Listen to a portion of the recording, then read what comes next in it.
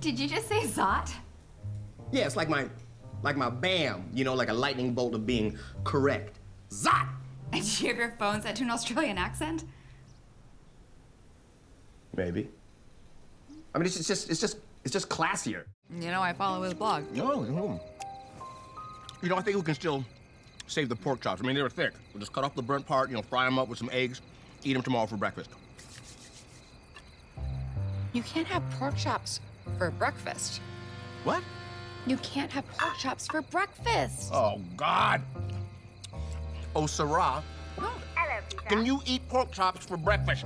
No, Would you like to Sarah. You're know gonna eat them. how to make a Sarah, small let the bowl? woman speak. Let her Would you like to know speak. today's Let- weather? Oh, don't you love that? Like boiling hot coffee. I just dunk it all over you. Yeah, excuse me a minute. I'm just gonna go to the restroom before we go, okay? Oh, no, wait. Sorry? Golden showers?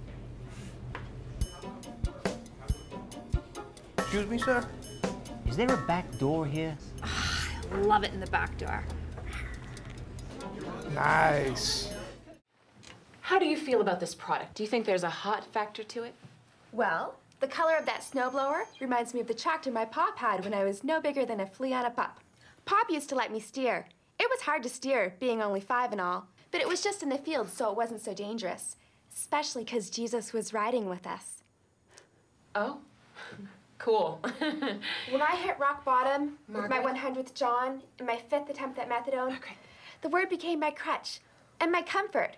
And it sent me here to tell you that there's no need for snowblowers in hell, but there are a lot of advertisers and liars burning in the eternal hellfire. Well, thank you. So, do you come here often? You're new. Yeah, temporary. I leave for overseas soon.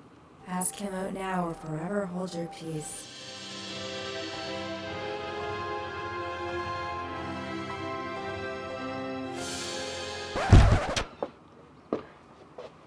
Relax. I'll make this the best gyno visit ever. Could you place your legs in the stirrups, please?